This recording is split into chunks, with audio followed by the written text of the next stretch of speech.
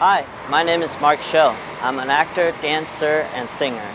I am from San Jose. I moved here about 11 months ago to pursue my passion for acting.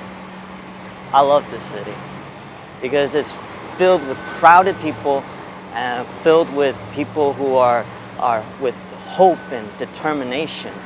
The passion of everyone in this city is so great, and it motivates me even more to want to become a better actor and improve myself as an actor.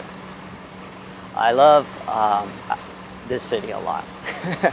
And I started acting when I was a little kid, and it started when I was a kid. Every time I watch a movie, I'll get inspired, or every time I wake up with a breakfast that my mom cooked, like 葱油饼, 油条, 蚂蚱, and it's something that I wake up to, and then I'll take my notebook and I'll write a movie script, or I'll write a script and wake up my little brother early in the morning, and then I'll take my Panasonic M10 VHS camcorder and I'll record us and record a whole movie.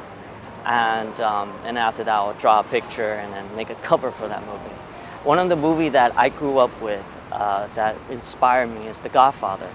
I love how The Godfather, the way he portrayed the character, the physicality, the movement, the voice that he created for this character, especially the voice. I really love the voice where he goes, "We know each other many years. Well, this is the first time you came to me for counsel, for help.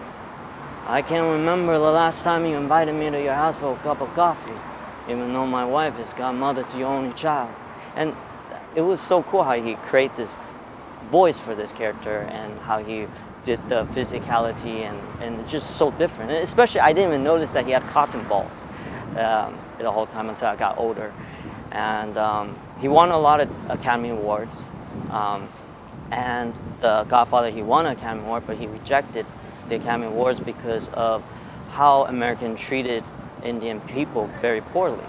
And it really touches my heart that he's so honest and truthful of himself as a person. And I think that's what we're missing a lot in this world, of being honest and not being afraid of being who you are.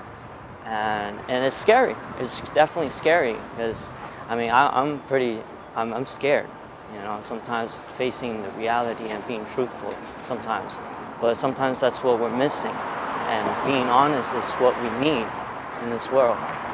And a lot of people see him as a legendary actor, but I see him more than just a legendary actor. I see him as a person, and a really honest person.